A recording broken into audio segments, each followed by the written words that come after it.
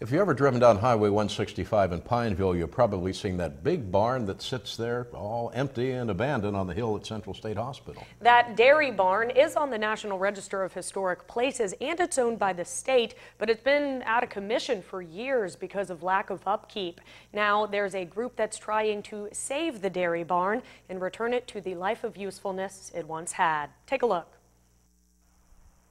The picture almost paints itself. I can't describe it any other way, but it is emotional. The old dairy barn in Pineville sits on this hill overlooking Buhlow Lake and has since before it was a lake. Built in 1923 by a former patient of Central State Hospital, whose campus it now shares. That success story lives on, but Kendra Van Cleef worries that the barn she's grown to love will not. I have one vision: to save it from disrepair. That's why a team of assessors are here taking a tour with their tools. It's an opportunity for people to actually touch and see and feel the inside of this fabulous structure. First stop, the barn's loft. Just a spatter of sunshine, but a whole lot of soul.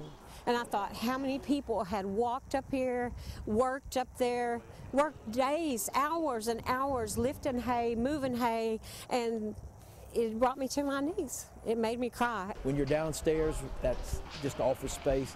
When you go upstairs, everybody got excited and said, oh, look at this. That's why we need to save it. And save it they'll try to do. But David says it won't come cheap, probably $3 to $5 million to make it useful again. That's the next step.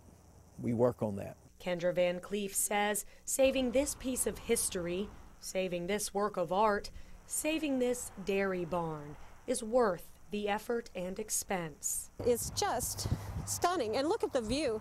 It could be anything. It could be anything. Really, it could. It could be so much.